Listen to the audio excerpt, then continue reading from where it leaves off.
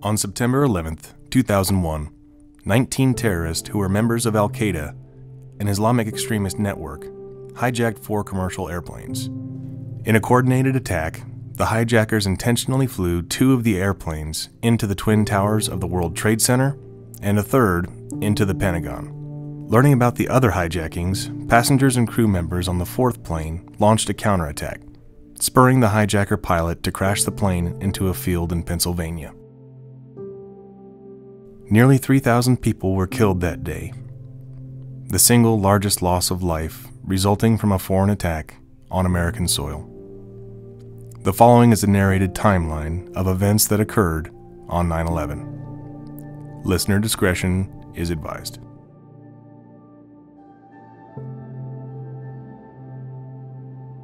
On the morning of 9/11, a total of 19 terrorists will hijack 4 California-bound commercial airplanes shortly after their departures from airports in Boston, Massachusetts, Newark, New Jersey, and Washington, D.C. metropolitan area. Before 9/11, airports were not required to videotape security checkpoints. At that time, knives were allowed on planes if the blade was less than 4 inches in length. 7:59 a.m. Flight 11 takes off.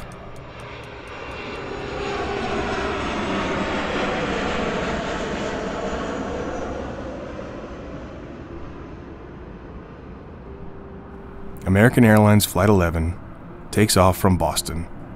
11 crew members, 76 passengers, and 5 hijackers are on board. The aircraft is filled with 76,400 pounds of fuel for its transcontinental flight to Los Angeles. 8:15 a.m. Flight 175 takes off. United Airlines Flight 175 takes off from Boston for Los Angeles. 9 crew members, 51 passengers, and 5 hijackers are on board. The flight is loaded with 76,000 pounds of fuel. 8:19 a.m. Flight 11 crew members contact ground personnel. Yeah, that transmission you said was unreasonable. It sounded like someone said they have a bomb on board. That's what we thought. We didn't get it clear. Flight attendant Betty Ann Ong alerts American Airlines ground personnel to a hijacking underway on Flight 11, reporting that the cockpit is unreachable. My name is Betty Ong. I'm number 3 on Flight 11. Okay. Using an in-flight phone, Ong transmits detailed information about the hijacking on the call, which lasts about 25 minutes. We just left Boston. We're up in the air. We're supposed to go to LA, and the cockpit's not answering their phone. Shortly before Ong's call, a hijacker, likely Satam al-Sukami, had stabbed the passenger seated directly in front of him in first class. The cockpit's not answering.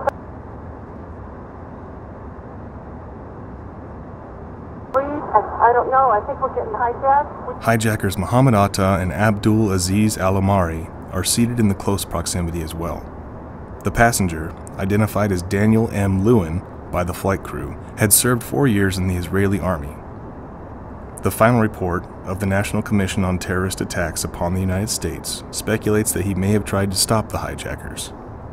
Lewin was likely the first person killed in the 9/11 attacks. At 8:21 a.m., 2 minutes into Ong's call, the hijackers turn off the plane's transponder, a device that allows air traffic control to identify and monitor an airplane's flight path. American 10-6 and Executive 956, we just lost a target on that aircraft. United 1523, did you hear your company, did you hear some interference on the frequency here a couple of minutes ago, screaming? Yes, I did, 797, and we couldn't tell what it was either. Okay. Meanwhile, American Airlines authorities relay details from Ong to their operations center in Texas. 5 minutes later, Ong provides the hijackers' seat numbers to American Airlines. After several failed connections, at 8:32 a.m., flight attendant Madeline Amy Sweeney reports the hijacking of Flight 11 to a friend on the ground, a manager of Boston Logan International Airport. Over the course of approximately 12 minutes, Sweeney provides key information about the hijacking, including a description of the perpetrators. 8:20 a.m. Flight 77 takes off. American Airlines Flight 77, en route to Los Angeles, takes off from Washington Dulles International Airport. 6 crew members, 53 passengers, and 5 hijackers are on board. The flight is loaded with 49,900 pounds of fuel. 8:24 a.m. Flight 11 hijacker transmits a message. Attempting to communicate with passengers and crew inside Flight 11's cabin, hijacker Mohammed Atta presses the wrong button, broadcasting instead to air traffic control and unwittingly alerting controllers to the attacks. We have some planes, just stay quiet and you'll be okay. We're heading to the airport. Nobody move. Everything will be okay. If you try to make any move, you'll injure yourself and the airplane. Just stay quiet. Minutes later, Atta again makes an unintended transmission to ground control. Nobody move, please. We're going back to the airport. Don't try to make any stupid moves. At least one of Atta's transmissions is picked up by the pilot of Flight 175, Victor J. Saracini, who will inform the Federal Aviation Administration of what he has heard before his own plane is hijacked. 8:30 a.m. The World Trade Center comes to life. Morning activities have commenced at the World Trade Center, a commercial building complex in Lower Manhattan owned by the Port Authority of New York and New Jersey, an interstate agency. In addition to the signature Twin Towers, 1 and 2 World Trade Center, the complex included a hotel, 3 World Trade Center, 4 office buildings, 4, 5, 6, and 7 World Trade Center, a shopping mall, restaurants, a public plaza, and a major transportation hub. 8:42 a.m. Flight 93 takes off.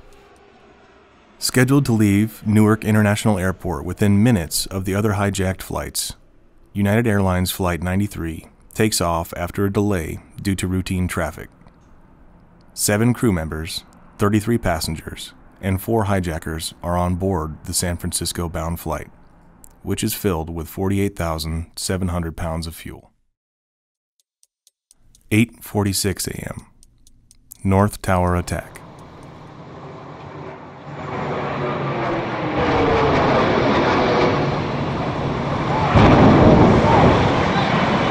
Holy shit! 5 hijackers crash American Airlines Flight 11 into floors 93 through 99 of One World Trade Center, the North Tower.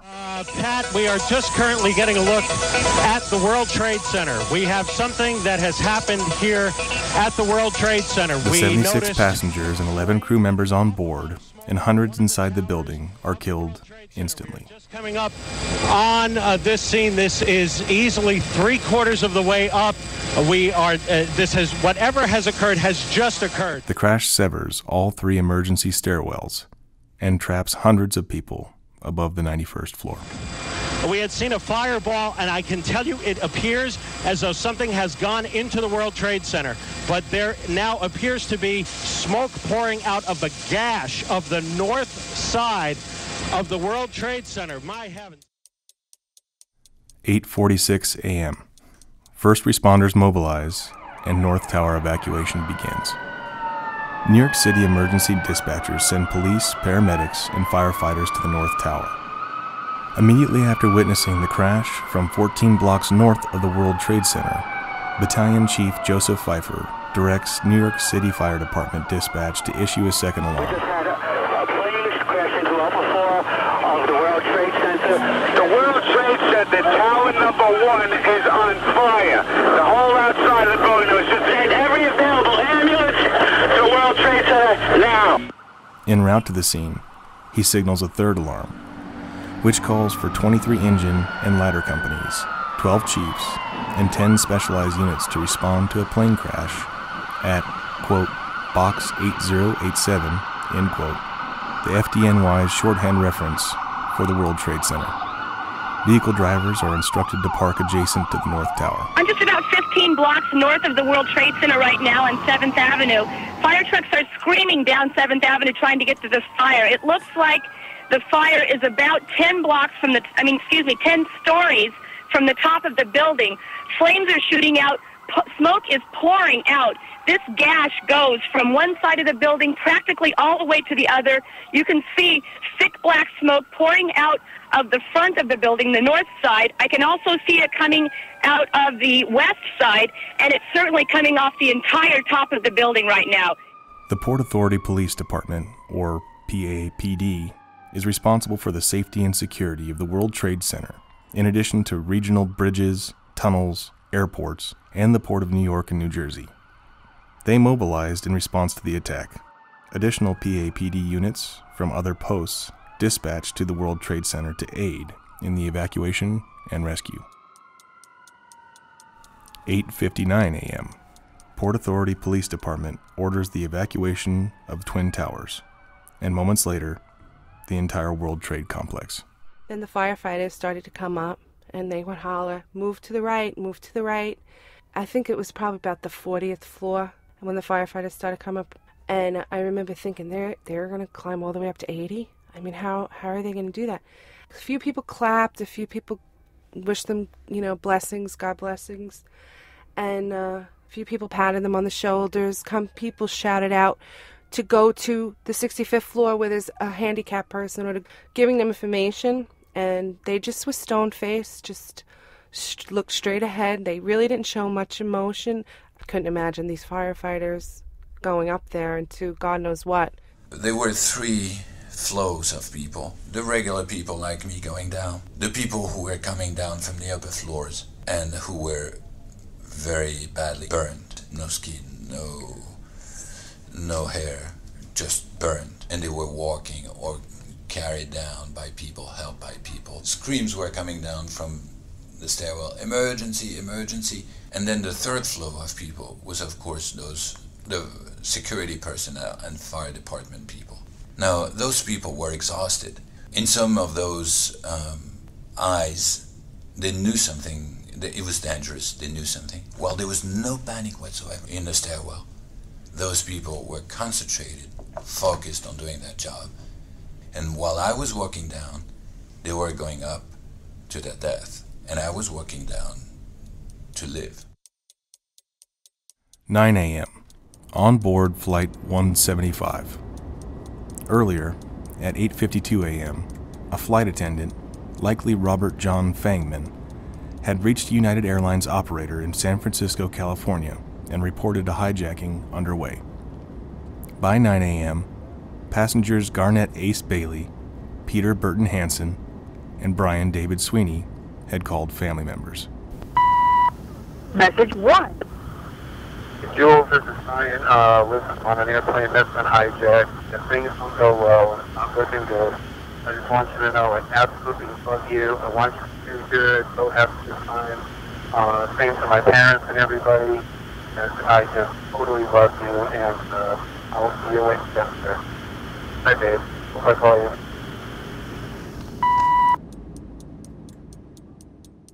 Three minutes later, at 9:03 a.m., South Tower attack. Three sides of tower number 1, and that is the only building. It's exploding right now, Tommy. We're seeing another apparently plane. That was another plane. We have a witness who we just spoke to a moment ago. We're hearing from Carl Tendler, who was at the Village Apartments in Washington Square. We're trying to bring him on the air. All right, that was a Carl? second plane that just blew? Number 1. It's been another one, Carl. Yes, he hit in building number 1. The other building. Yes, he flew right into it. 5 hijackers crashed United Airlines Flight 175 into floors 77 through 85 of 2 World Trade Center, the South Tower, killing the 51 passengers and 9 crew members on board the aircraft and an unknown number of people inside the building. The impact renders 2 of the 3 emergency stairwells impassable and severs a majority of the elevator cables in this area, trapping many above the impact zone and inside elevator cars. Shortly after hijacked Flight 175 strikes the South Tower, some workers in the building jump or fall to their deaths, a phenomenon already witnessed after the attack on the North Tower. Another plane hit the other building. Another one hit another building. Listen, I'm here, jumped out of the window. I'm okay. Another plane. Another plane? Did you? Yeah, I heard it. The other trade center, the other building. Estimates of the number of people who die as a result from falling from the Twin Towers range from 50 to more than 200. 9:03 a.m. Increasing response. In addition to requesting the shutdown of airspace over New York City, the New York City Police Department, or NYPD, calls for a second level 4 mobilization, bringing its total deployment to nearly 2,000 officers. The New York City Fire Department issues a 5th alarm for the South Tower, deploying several hundred additional firefighters to the disaster. Additional companies and off-duty personnel from across the metropolitan area travel to the scene. 9:12 a.m. On board Flight 77. Flight attendant Renee A. May calls her mother, Nancy May, and tells her that hijackers have seized control of the plane, forcing passengers and crew members to the rear of the aircraft. When they disconnected, Nancy May calls American Airlines. Minutes later, Flight 77 passenger Barbara K. Olson calls her husband, U.S. Solicitor General Theodore Olson, who is at his desk in the Department of Justice. She tells him that hijackers have taken over the flight using knives and box cutters. Theodore Olson alerts other federal agencies.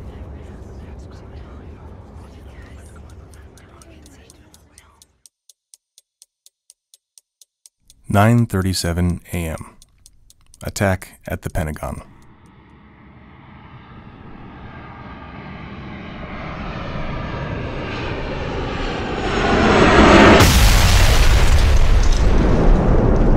Five hijackers crash American Airlines Flight 77 into the Pentagon. The 53 passengers and 6 crew members on board perish. The crash and ensuing fire kill 125 military and civilian personnel on the ground. They asked me if I knew what was going on in New York. So I said no, and she said, well, you got to come see. And there's a crowd of people watching the TV. So I stood there for a few minutes and watched. And then I walked back to my desk. I called my wife. She said she knew, and I said, well, I just wanted to let you know I was okay. And she said, do me a favor. For the rest of the day, work from underneath your desk. So I laughed. And I said, yeah, honey, I will. I love you, and I'll see you tonight. And I walked back over, and by this time, the crowd kind of thinned out a little bit. And just as I decided to get up and leave, the plane hit the outside of the building. I was blown through the air, and when I landed, I really didn't know where I was. That kind of scared me because I knew the floor plan of our space better than I knew the floor plan of my own house. The room was just black, and everything I touched burned my hands. I just started crawling on my hands and knees, and I knew I was going in the right direction when it started getting a little bit lighter, and I could feel water on my back from the sprinklers. Eventually, I stood up and started walking down towards the center courtyard. And it's at this point that I finally realized how badly I was hurt, because as I was walking, I looked down at my hands. And I remember seeing just strings of skin, which was hanging off my hands from the burns. 9:58 a.m. 911 call from Flight 93. 37 telephone calls are known to have been made from hijacked Flight 93, most placed from the rear of the airplane. Mark, this is your mom. It's 10:54 a.m. The news is that it's been hijacked by terrorists. They are planning to probably use the plane as a target to hit some site on the ground. So if you possibly can, try to overpower these guys if you can, because they'll probably use the plane as a target. So I would say go ahead and do everything you can to overpower them, because they're hell-bent. Try to call me back if you can. You know the number here. Okay, I love you, sweetie. Bye. Mark, apparently it's terrorists and they're hell-bent on crashing the aircraft, so if you can, try to take over the aircraft. There doesn't seem to be much plan to land the aircraft normally, so I guess your best bet would be to try to take it over if you can, or tell the other passengers. There's one flight that they say is headed towards San Francisco. It might be yours. So if you can, group some people and perhaps do the best you can to get control of it. I love you, sweetie. Good luck. Bye-bye. One of the last calls is made by passenger Edward P. Felt, who uses his cell phone to dial 911 after closing himself in the restroom to avoid detection. By 9:58 a.m., Flight 93 is flying so low that he succeeds in reaching an emergency operator in nearby Westmoreland County, Pennsylvania. 9:59 a.m. Collapse of the South Tower. And you can see the two towers, a huge explosion now, raining debris on all of us. We better get out of the way.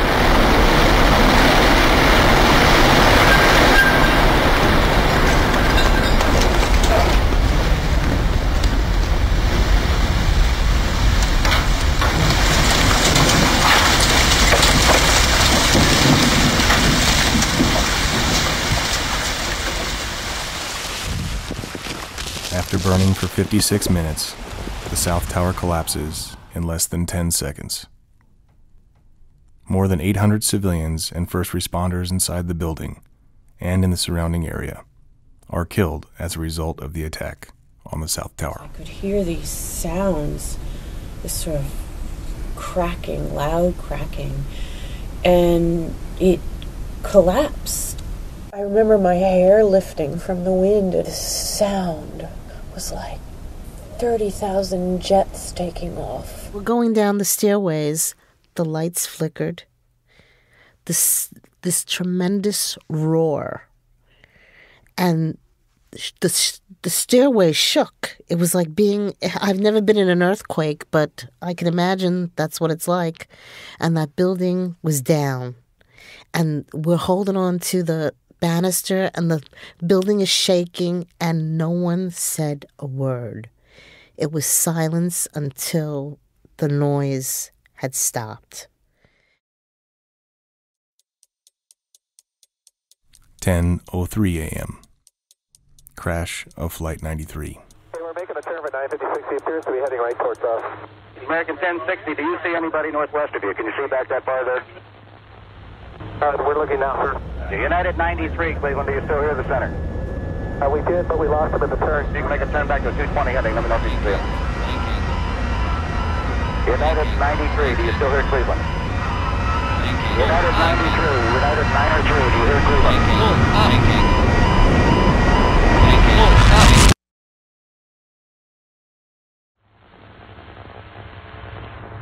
United 93, do you still hear Cleveland? United 93, United 903, do you hear Cleveland? United 93, United 93, Cleveland. United 93, United 93, do you hear Cleveland Center? Do you see any activity on your right side, smoke or anything like that? 4 hijackers crash Flight 93 in a field near the town of Shanksville in Somerset County, Pennsylvania, after passengers and crew stormed the cockpit. The 33 passengers and 7 crew members on board perish. The crash site is approximately 20 minutes flying time from Washington, D.C. 10:28 a.m. Collapse of the North Tower.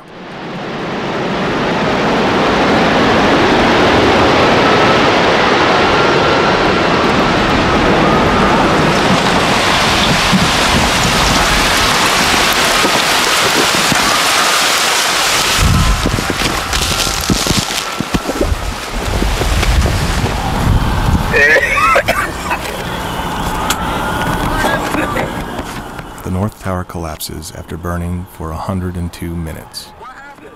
More than 1,600 people are killed as the result of the attack on the North Tower. It was probably a half hour later that I heard the same rumblings coming down, and that was from the North Tower. I said, oh, geez, here we go again. I said, you know, what's the chances of me surviving the second collapse?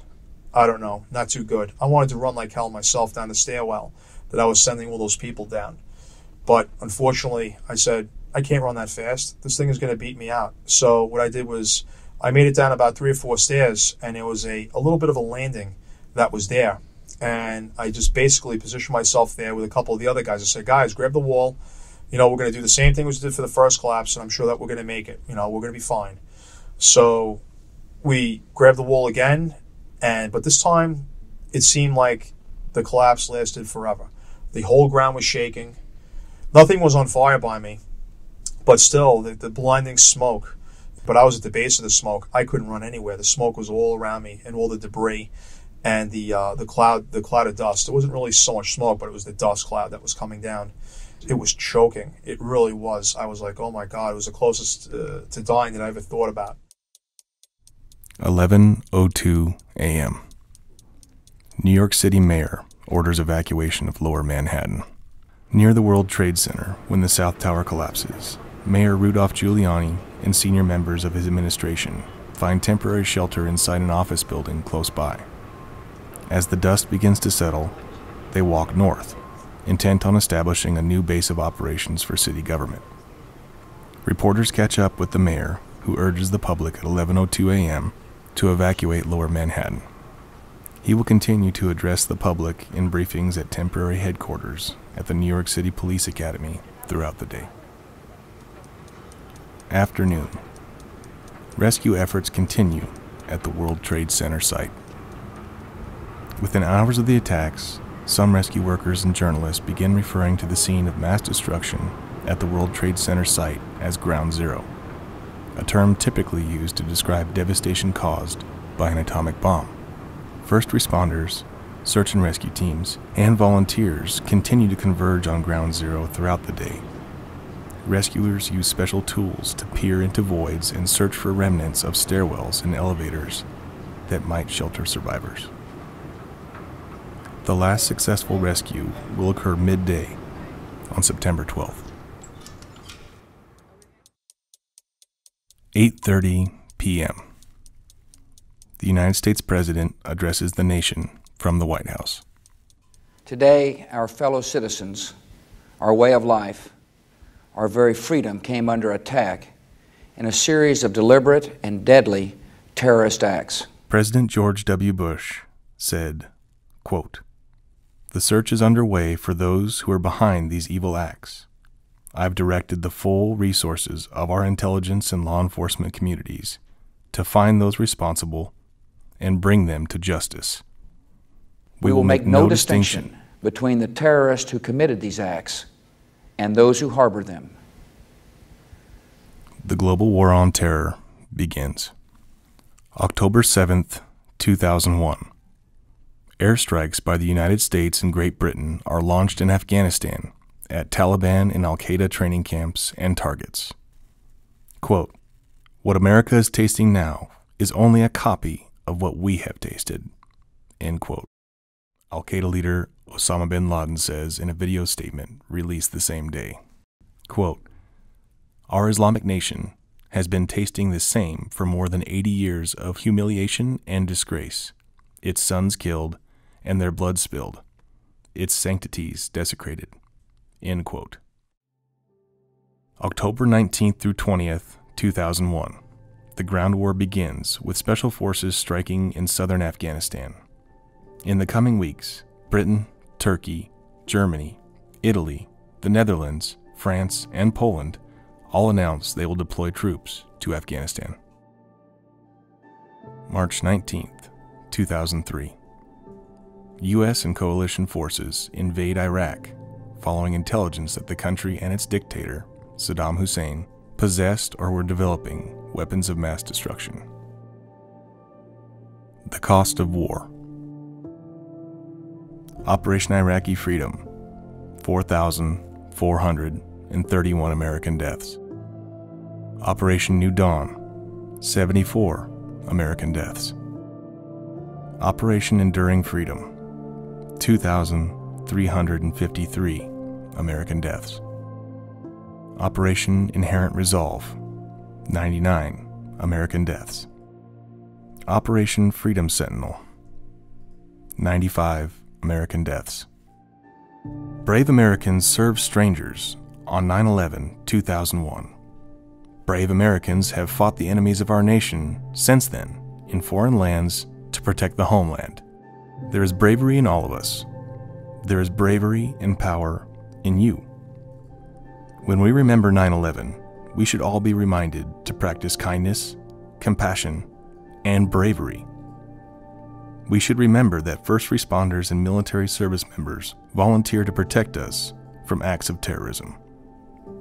We should remember that when bad things happen, we as Americans can come together and help each other. The events of 9/11 brought us together. Many brave men and women have fought in places like Iraq and Afghanistan since then, but they constitute a tiny minority of our nation's populace. A lot of them are still fighting in that war.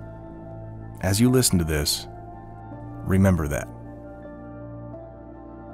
We hope you do something special today to honor 9/11. Go for a walk, a ruck, a run, or a hike. Talk to your friends and family about 9/11, and maybe even profess some gratitude to those who volunteered to help protect us as citizens. It is important to come together today on September 11th, just like we did on September 11th, 2001.